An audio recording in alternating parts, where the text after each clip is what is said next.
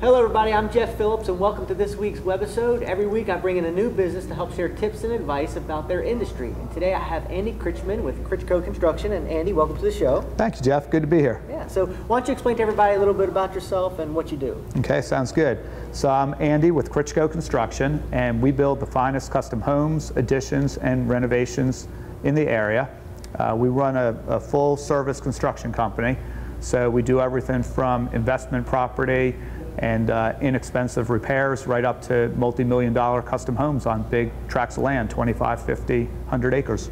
Okay, very good. So when someone is in search of, or I guess looking to build a custom home, what are some things that they should look for in a builder?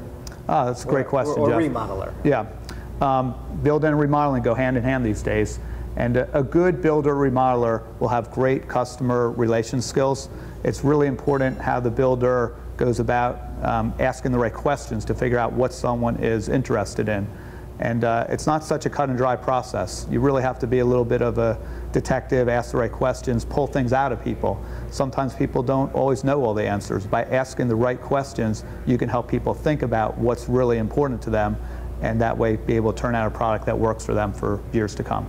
Okay, so what, if I was looking for a custom builder, what are some things that I should look for that would maybe have me choose one over the other? Yeah, no, that makes sense. So the first thing is the builder should ask the right questions and then needs to listen to the answers, and then needs to be able to regurgitate some problem-solving solutions that help fulfill the needs of what someone is trying to accomplish.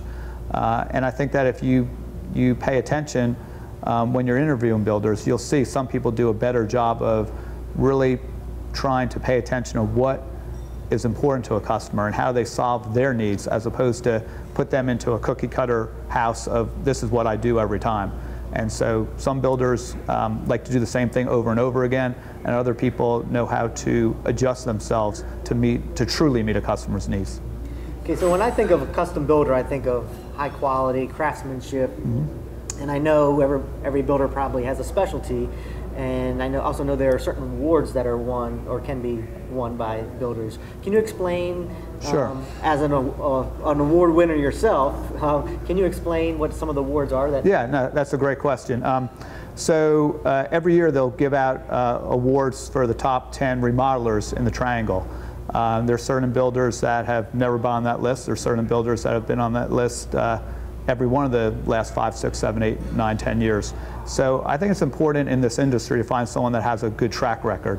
Anybody can come in and make a good show for a year or two, but those builders that have been around for a long time and have consistently been pleasing customers end up winning awards year after year after year. And that's a good sign that someone's a good, solid builder. In addition, the local HBAs, the Durham, Orange, Chatham Home Builder Association, will give out awards every year for different types of projects, and that's a great resource. The Home Builder Association can help you to understand who the quality builders are, and that's a great place for people to look also in awards. Okay, so if somebody is looking to make have a custom home built, I mean, what kind of time frame are they looking? Is this something that's done in 6 months, a year, or what's the relationship between you and the person buying? So very often a customer will come to us before they have any sort of plans, and sometimes before they even have land. And that's a great time to meet a customer. We can help them to figure out the right neighborhood, the right area for them to be in. We keep our ear to the ground and know what land is available, large tracts or in-town tracts. And very often we know of existing houses that are in real nice communities but need a lot of repair or fix-up. And sometimes we can help people buy houses very, very inexpensively, and then put some money into them and have a brand new house when they get done, a whole house renovation. So if people come to us early when they're first starting to think about the project, we can help them along. We can put them in touch with a quality architect that will help them with their desires, and we can help put them in touch with the right piece of land and really build the whole package together. It doesn't cost any more money to do that, and they might as well use our advice. I mean, we're used to doing this. We do this all the time. We've been doing it for 22 years, and the sooner people come to me, the more that I can help them. Well, Andy, thank you for the information. I appreciate it. And if anybody out there watching that would like more information on Andy and his company, check out his website at the end of this video. And if you want to continue this conversation online, please feel free by filling out the box below. That's all we have for this week. Until next time, take care.